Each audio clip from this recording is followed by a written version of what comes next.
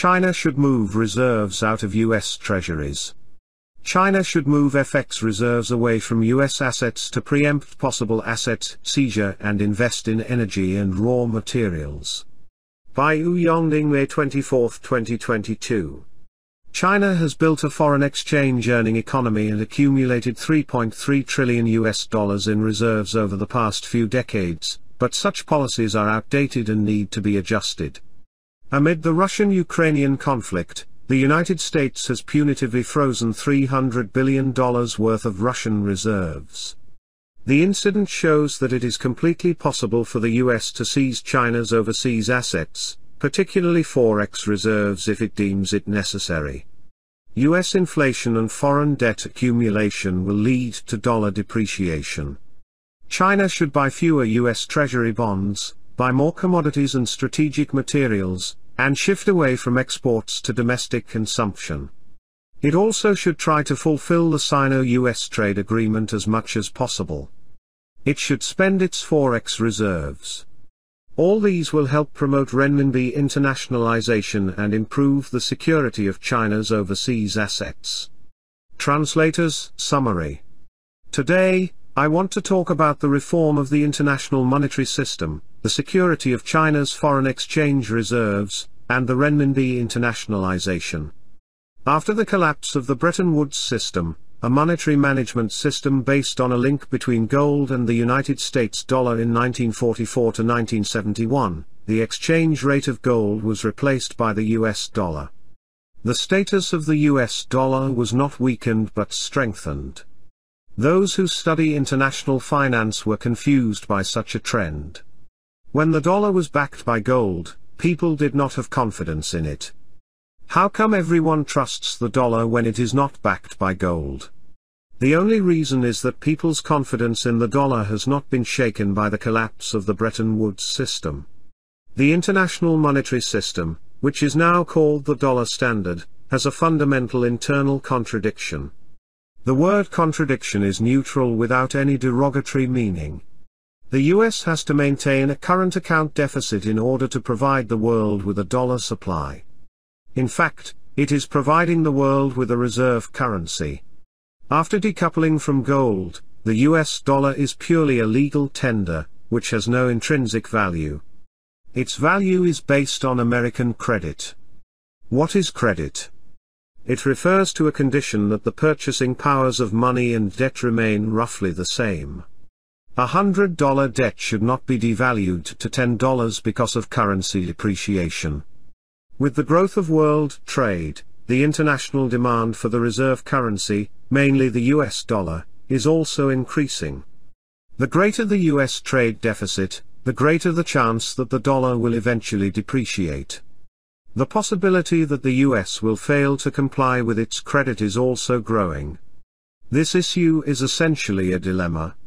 The US had a net foreign debt of $15 trillion at the end of 2021, while the US's foreign debt to GDP ratio kept surging.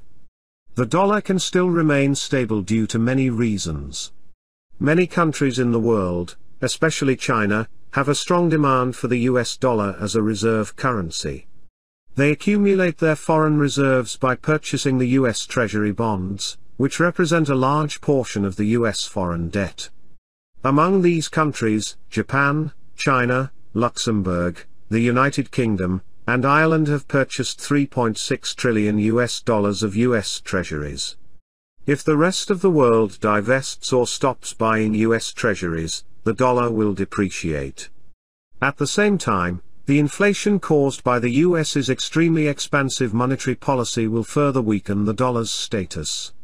For quite a long time, foreign investors have been worried by the rising net foreign debt to GDP ratio, the national debt to GDP ratio of the United States, as well as the extremely loose monetary policy implemented by the US over the past 10 years.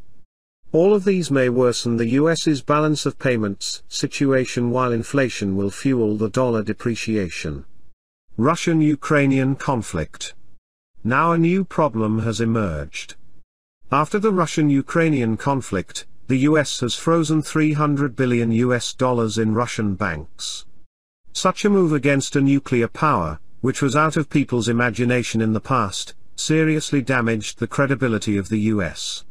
The status of the US dollar as an international reserve currency has been further impacted by other geopolitical factors. These are the current challenges faced by the international monetary system. China has long accumulated $3.3 trillion in reserves through dual surpluses, namely the current and capital account surpluses. I have a few comments on this phenomenon. First, China's reserves meet the forex adequacy ratio requirement by any measure. Secondly, China's forex reserves have an extremely low yield and focus too heavily on overseas assets. As we have a surplus in the capital account, we borrow money and remit it to the US. Therefore, a considerable part of China's forex reserves is borrowed, but not earned from the trade surplus. The financing cost of such a part of forex reserves is very high.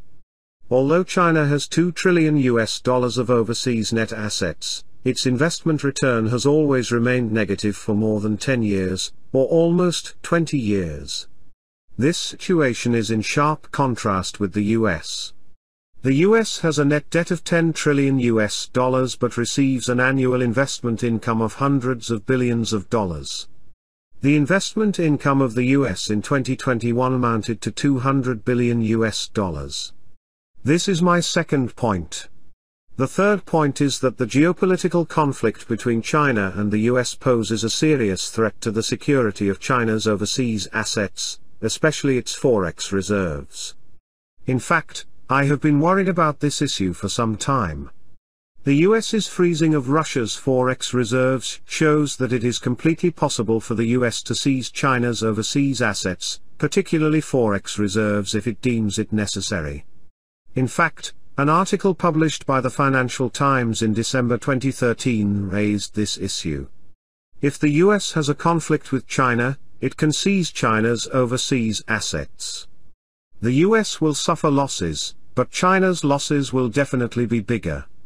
It will cause a serious blow to the global economy. Adjusting asset-liability structure. Here are two reasons why China's overseas asset-liability structure needs to be adjusted. First, it can boost its overseas investment income, which should not be negative year after year. This is a mismatch of resources and must be adjusted. A very important part of the adjustment is to reduce the proportion of forex reserves in China's overseas assets. Second, it can improve the security of China's overseas assets, especially forex reserves. The US-Russian conflict tells the world that not only the assets of the Russian central bank can be confiscated, but also the assets of the Russian oligarchs, who may be the friends of the American people. How to improve the security of China's overseas assets is a very important issue we have to deal with. China's overseas assets include two parts, stock and flow. In terms of stock, or so-called existing volume, there is not much that can be done to adjust the structure of overseas assets and liabilities. But still, there are several options. First, China should reduce holdings of US Treasuries and increase holdings of other forms of assets. In the past, we were worried about the devaluation of the dollar, so we diversified our forex reserves to different currencies.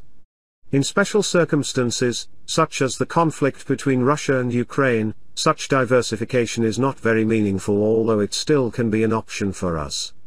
Second, China can consider boosting its investment in strategic resource-producing countries, such as equity investment in Central Asia, especially in Arabian oil fields.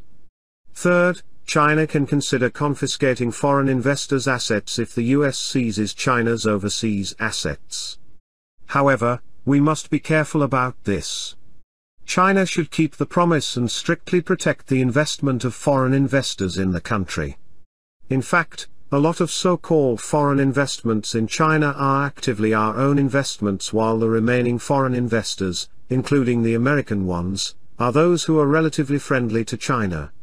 Fourth, China can use some technical means, such as IT technology and digital currency, etc. I am not an expert in this area, but I think there are some ways that everyone can think of. 8 measures to take.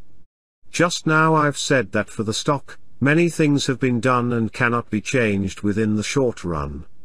In terms of flow, there are many things that can be done in the long run. I think it is absolutely important to correctly understand and implement the strategic thinking of dual circulation, which is a right policy direction.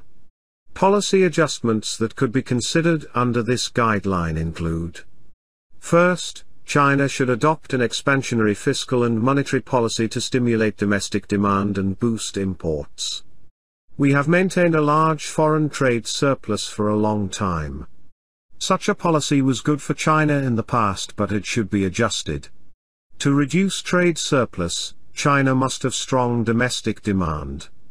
Without it, manufacturers rely on exports.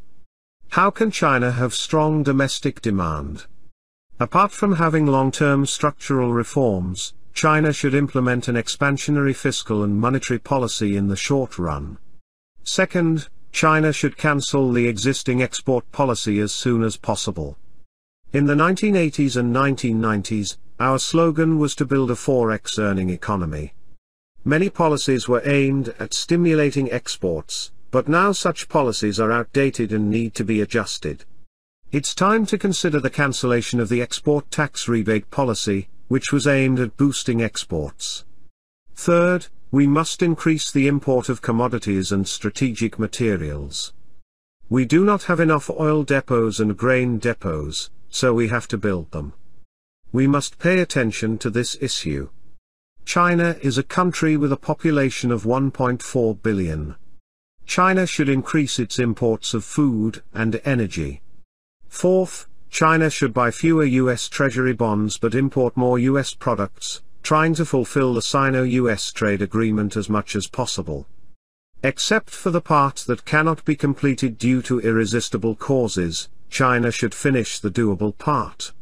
Fifth, China should spend its forex reserves by maintaining a trade deficit for a certain period of time. The goals of boosting imports and spending of excess forex reserves can be achieved by implementing the China-US trade agreement. Sixth, China should implement a floating exchange rate policy but at the same time continue to intervene in markets. Forex reserves should be allowed to fluctuate to ensure market stability. Professor Ray Dalio, the founder of Bridgewater Associates, emphasized the need for China to maintain certain capital controls, which I think is very right. In fact, although curbing the inflow of hot money and discouraging capital flight may slow the progress of renminbi internationalization, we have no better choice. Seventh, China should diversify its overseas investments. One method is to convert trade surplus into overseas investment. Despite the US containment policy, we still have to walk this difficult path. We do not know the whereabouts of a large number of our overseas investments. But we should identify all of them and decide our future direction. Eighth, China should make good use of its advantage in infrastructure investment, but at the same time beware of debt traps. China's balance of international payments, and overseas assets and liabilities should not contain a large proportion of US assets.